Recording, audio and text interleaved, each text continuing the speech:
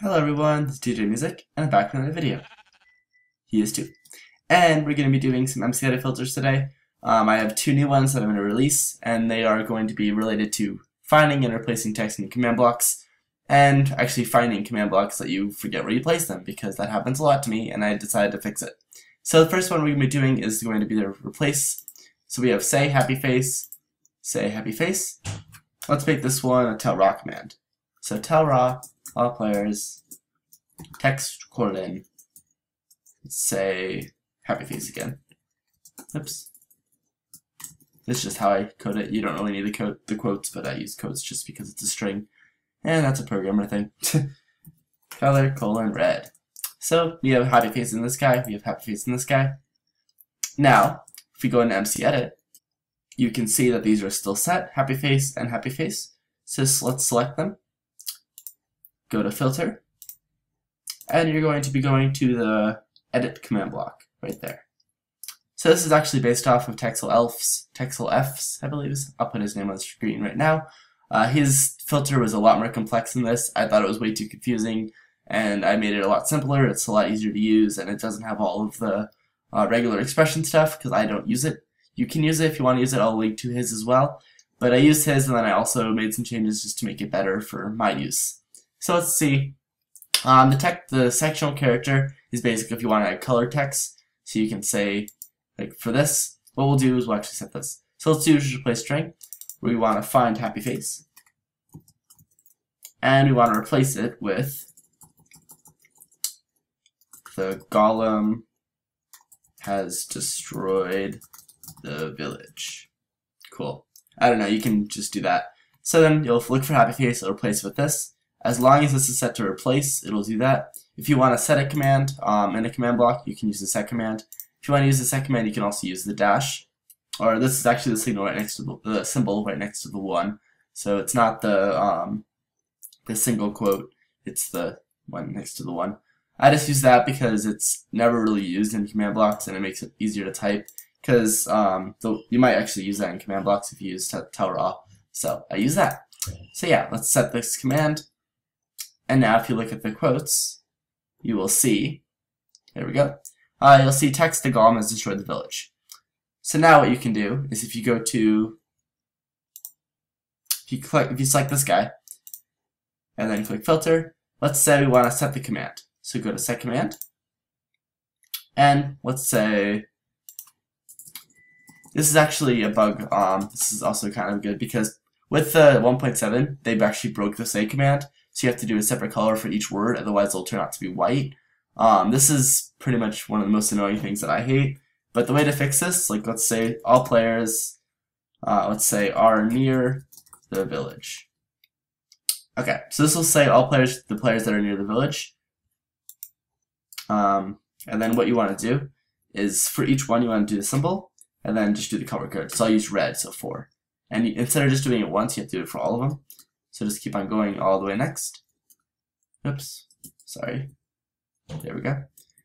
And this last one. So this will actually make it so that every single color, you can also do multiple colors this way. Just make sure it's on the set command, which it is. Click filter, and go back into Minecraft. Okay, back in Minecraft, you will see that this is actually red, which is how it's supposed to be. And if you click there, you can see my name is green, because I'm on the green team. And then they're near the, you can say is/r if you want to be grammatically correct. But yeah, this will say all the names. If you have 2 different players on the server, it'll say Djimusic and then and the player name. But end will be in the wrong color. So just make sure you do that correctly.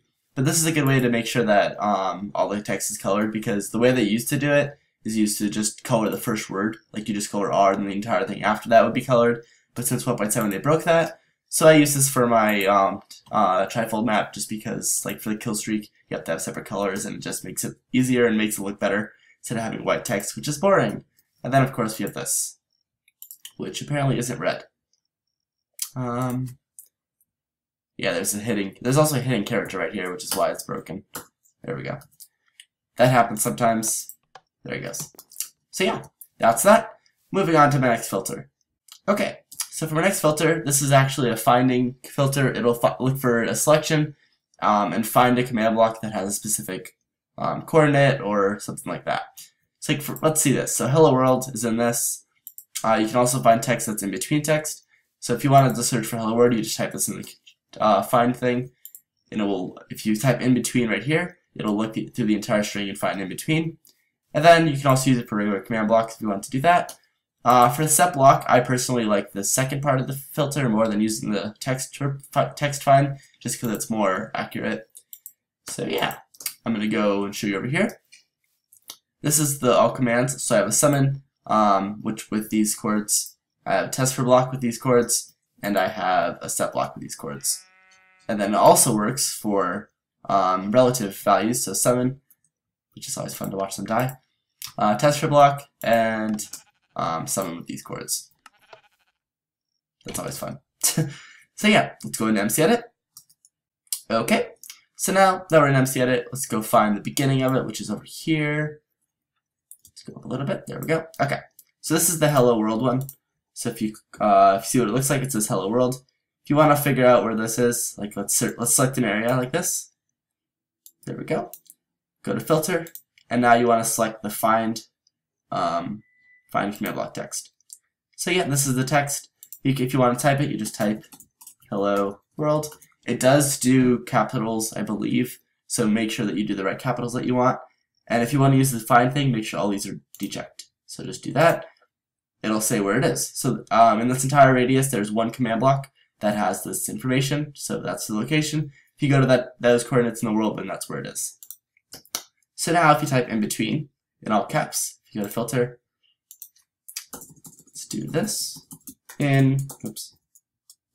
Between, click filter. It has found it at this location, 3 blocks over. And then, of course, with the set block, so deselect, select a new radius. There we go. Filter.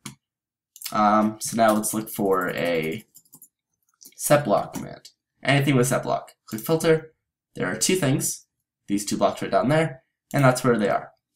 If you actually, let's see this. So let's say you're looking for a test for block in this radius. If you type test for block, click filter.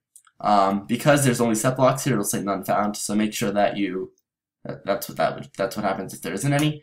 But yeah. So if it's actually any regular command like test for block, TP, set block, spawn point, or summon, those are the ones that I've included just because the locations and the coordinates are always in the same place. You can use these. So if you let's say test for block and set block 0, 100, 0, then that's where they are. It's either a test for block or a set block, and that's where they are. If you only want, let's only have test for block. Filter, none were found, only a set block. Filter, there's your thing. So that's how you do that. If you go over to here, deselect, you will see these are the ones with all 3. So let's go filter. You can actually, let's select all of them. And click filter. There are 3 found. If I deselect summon, then you'll only find 2 of them because summon's right there and that doesn't have it.